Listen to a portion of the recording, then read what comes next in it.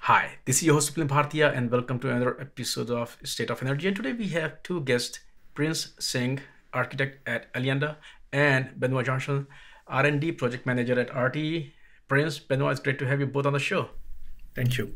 Very happy to be with you, Swapnil. It's my pleasure to have you folks again.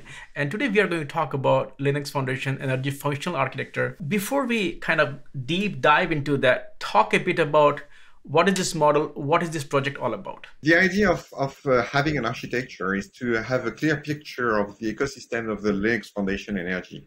And that's why at the very beginning of the story of the Linux Foundation Energy, we designed a functional architecture. And we had the ability already to communicate about it, especially in the Linux Foundation Energy Summit that was held in Paris in 2019, if I remember well. And then we had a group that was called the Full Architecture Working Group. And in this group, we had contributors that proposed to make an experimentation on having a design of the architecture based on Archimate language. This proposal was done initially by EPRI, and we decided to organize a working group.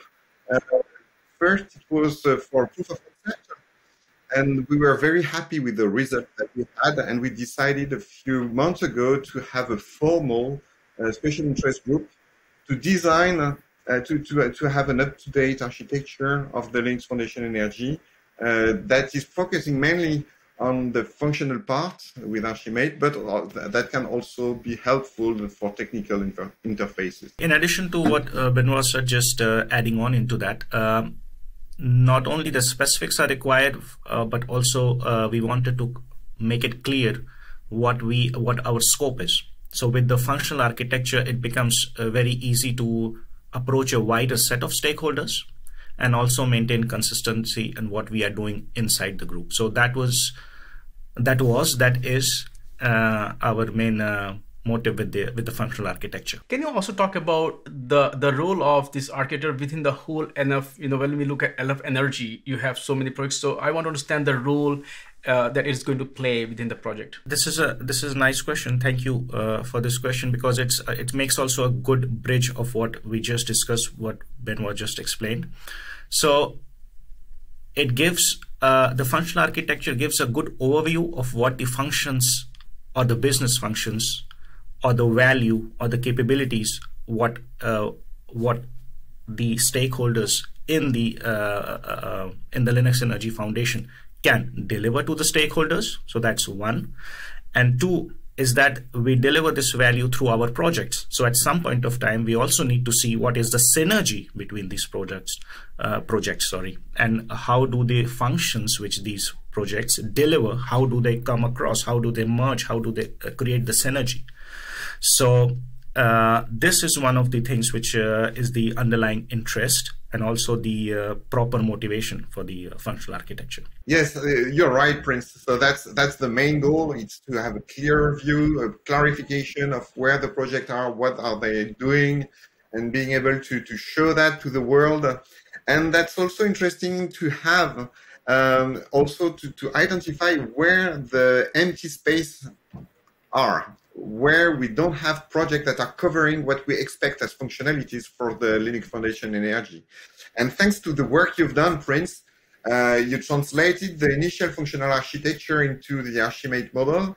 And we can see that there are areas of functionality that we expect to have. I think, especially, for example, for the asset management, we would like to have projects in asset management that we don't have today and that are identified already in our architecture. Can we draw parallels to other similar projects that may be part of Linux Foundation's other projects which are trying to achieve the same, or you think that this was kind of unique to this energy sector that you came up with this architecture model for the project? The methodology and the language that is used, Archimate, is very common in the IT domain. So that's more reusing a methodology that is already widely used in other area.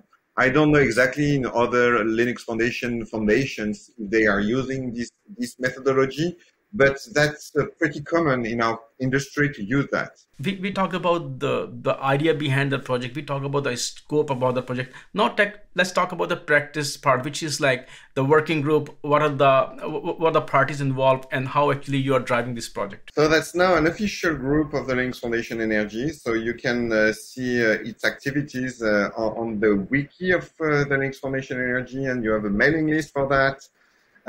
So we have a technical steering committee, a TSC, like any other project.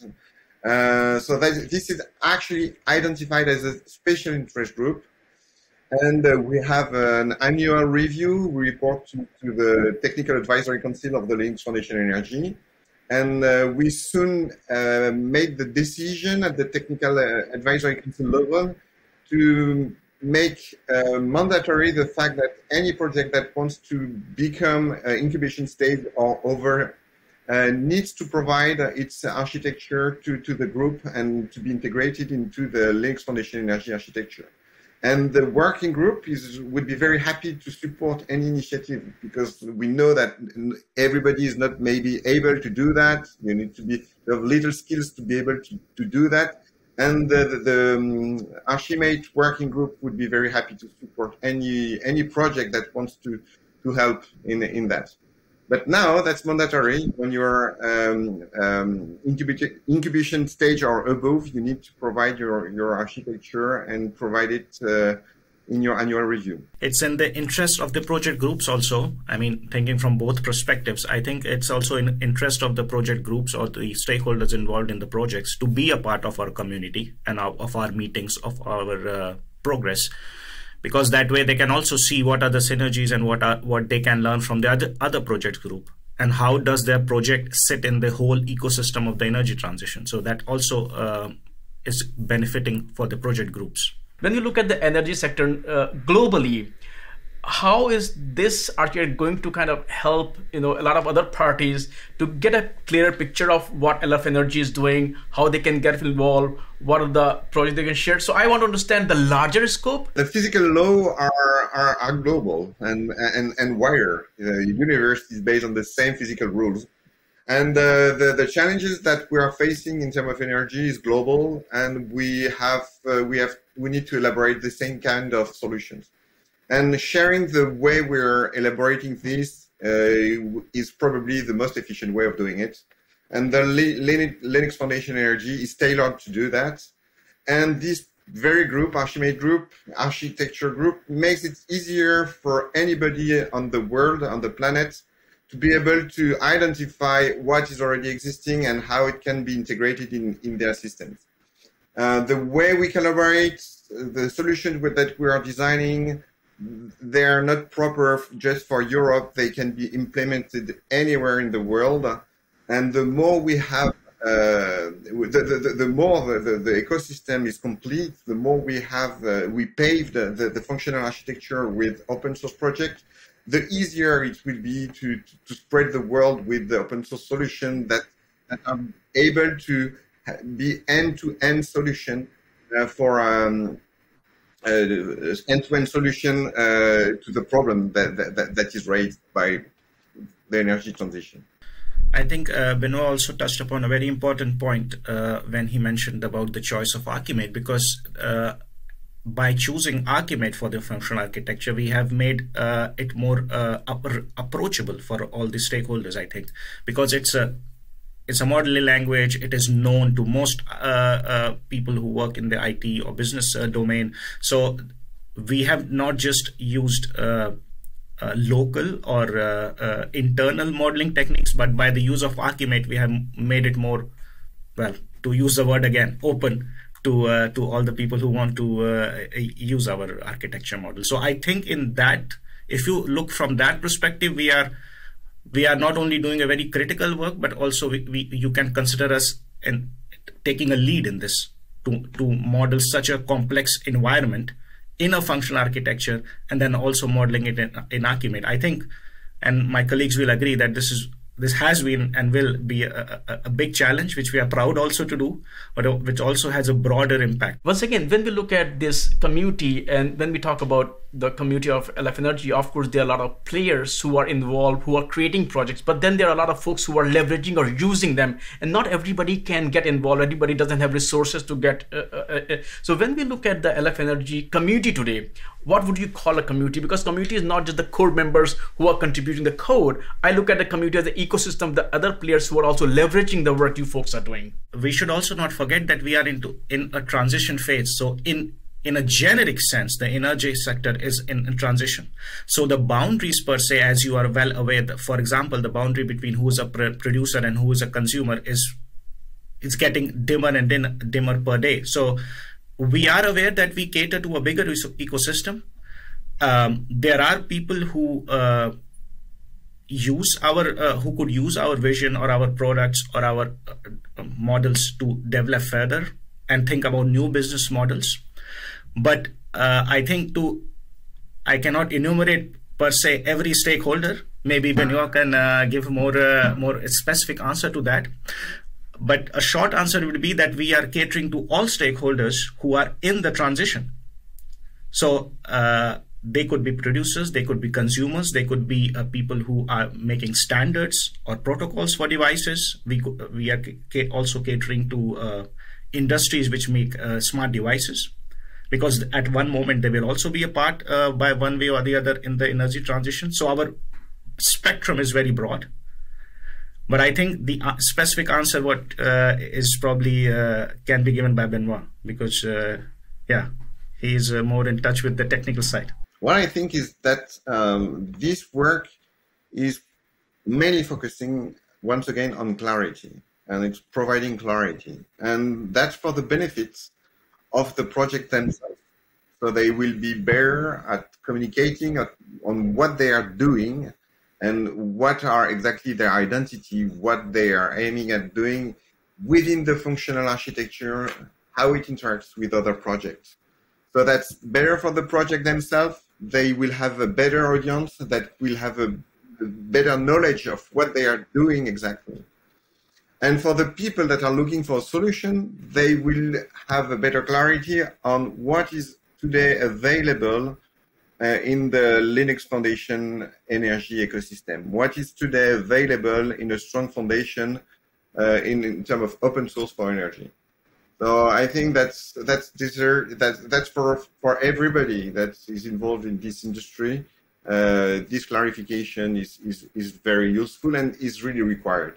Earlier, you were talking about some gaps. The model is, I look at it, kind of work in progress. What are the things, what are the gaps that you see out there? What are the things that are missing that, you're like, hey, these are the things that are in the pipeline? One big area that is not paved today by any project is what we identify as the asset management area. So when you look at the initial function architecture that was used for that Archimate modeling, we see that there is a huge area that needs that needs some code, needs some contribution, needs some open source initiative on the asset management side, because that's really strategic for our industry today. Our assets are aging, and we need to have projects to come up to cover that area. And I'm sure that there is business to be done on that area for anybody. And in terms of initiatives, what I could say is that since the beginning of the Linux Foundation Energy, we see that there is a real momentum. We have more and more projects, and the density of the pavement of the functional architecture with project is getting higher and higher. So we are really in the right path to achieving what was expected when we launched the Linux Foundation Energy. So as of today, we can already say that the Linux Foundation Energy initiative is a success, and we can see it with this architecture group. What next step I also see is that we are currently trying to link the functional architecture with the business functions of the projects which are in the ecosystem. That is not only logical, but also in terms of priority. a high priority for us. That gives us more clarity also to the stakeholders and a clearer view of what the projects can accomplish. The links between the different projects, that would also be clearer to understand, discuss, and build upon them. In terms of potential, I also see that as a huge potential growth there. With my team in Alliander, we are busy to interact with the project teams and discuss the business aspect or the business values of their projects. Again, that will be mapped in the functional architecture. And by these concrete steps, we make it clearer what values are being delivered by the projects in the LFE ecosystem. When you are talking about the business value, how is that helping them to understand, hey, getting involved, contributing to LF Energy is also, good for ROI? For us as utility, having the links foundation energy, that's a huge value. And so that for our business, that's for sure a necessity, because there is a wall of development that is to be climbed. It's just before us. And thanks to the Links Foundation Energy, we're able to put our forces all together to build all that mountain of code that is required for the energy transition. And yes, so that's where we are finding the value. There is competition also in open source, like with proprietary software. But that's in an open way. We can work all together, and we are very happy also to pay and support the companies that are involved in providing code for us. So that's not that we don't want to pay, that we don't want to give money. We want to give money, but we want to do it in a shared fashion, because we think that's the most efficient way to achieve the huge amount of code that needs to be done for us. Of course, this is a growing community, but talk a bit about what kind of folks you would like to get involved with this working group or with this project. So in terms of contribution, the first people that we would like to be involved are the people from the projects themselves, the people that are designing code and we want their support. We want them to be part of our initiative, because we want to serve them, but they are the best people to give us the clarity that is required for this initiative. So that's the first people that we would like to be helped by. That's a contribution. We want to support them, to help them have a better communication, better audience, but we need their input to do that job. We need their contribution to that. So probably that's where the first contribution is expected. And then if we can have also other people that are experts in architecture, and especially in Archimate modeling, we would be very happy to have them on board, and they can contribute, help the projects to clarify their architecture. And so that's where we were expecting the most contribution. And I'm very happy to have this video too, because I want people to know that this project, this group is existing, and that we are publishing in live this architecture. So it's possible to see this growing. So please come and visit, and if you're interested in contributing, of course, you're very welcome. This whole chain, or we say in Dutch keten, this whole chain from in the energy sector, where energy is at one place developed and the other place consumed, this is a complex and long chain. And there are many actors, many industries, many companies involved. Now, if the digital transition is there, of course, every stakeholder, every company will be affected in one way or the other. So to answer the question and look very far ahead, who do we want to get involved? We want everybody to get involved who is in the chain. That's a very simple answer, because by being involved in our community, in our Archimate group, or in the Linux Energy Foundation, either they will learn something or we will learn from them, because the chain affects us all. So the scope is very broad. Again, I will reiterate what Benoît said, that we want people to get involved. And if you are in the sector, there is win-win situation. And we are here doing a lot of effort, taking the lead to model critical aspects. And we can also learn from other projects which join us. how mature is the project? What are the major challenges that you have already tackled, or you are there to still to tackle there? So when they look at this, this group, they're like, hey, you know what, a lot of heavy lifting is already done, or this is my skill set I can bring in and help the project. One thing which I'm really proud about in the group, and which is also evident, no explanation is needed, is that we have a lot of domain knowledge from RTE side and Alliander side. And the others, we have also architecture, Archimate modeling experience. So that thing is already there. So there is, of course, more domain knowledge or domain specific knowledge. For example, Benoît was talking about asset management. Partners, individuals, practitioners, experts, for example, who are specifically really experienced in asset management can join our group and make progress in specific that domain. And that is valid for every domain which has been in the inside the LFE foundation. But in terms of generic domain knowledge, the clients which we have, the scope which we have, the geographical area which RTE and Alliander cover in Europe is gigantic. So there's a lot of experience also in, so people can make use of this expertise which is already there. As you were talking, Prince, that people can come and join this, what are the processes in place so that how they can join? So there is an email for the list that you can subscribe to. I don't know it by heart, but I think that we can put that as a link. So there is an email to the group. We have also a channel in the Slack of the Linux Foundation Energy.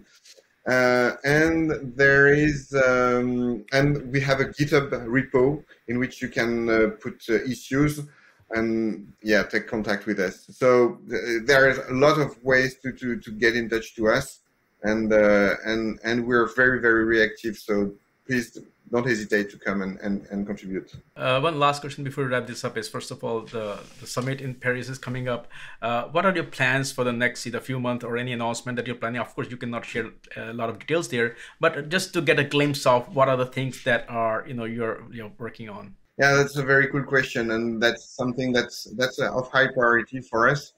Actually, we will have a presentation of what we are doing at the Linux Foundation Energy Summit, so in Paris, and the goal is to have an Archimate view that is up to date with the actual project that we have in the ecosystem. So the real project that are at least at the incubation stage should at least have a summarized model that we can show during the Linux Foundation Energy Summit. I think that would be really great for the projects themselves, and for us to show that we have this ability to come up with a consolidated view of the Linux Foundation Energy ecosystem. A lot of efforts we are doing inside Alliander to in this perspective, in this stream.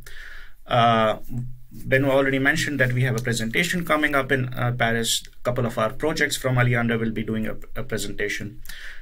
If we only have over the functional architecture and Archimate, I think more and more projects now see the use of it, and they use it as a tool to show what they are actually doing and to reach stakeholders. So I think this is a mind shift which is happening, and this will also keep on happening. Another thing which was also discussed before is that now we have made a big step and said that the projects which are in the LFA, or they want to join or want to change state, they should have a sort of a mature project architecture. That is also something for the future. And we will use the functional architecture which we have right now in Archimate to answer generic questions which stakeholders ask. For example, how can I do a smart device control? How can I do monitoring of the devices? Now we want to use the model to answer generic basic business level questions based on the architecture which we already have. So that is something which we'll be working on. Prince, Benoît, thank you so much for taking time out today and talk about this initiative, this group, this working group, this project. And I look forward to meeting you folks at the upcoming summit. Thank you. Yes, thank you. Thank you.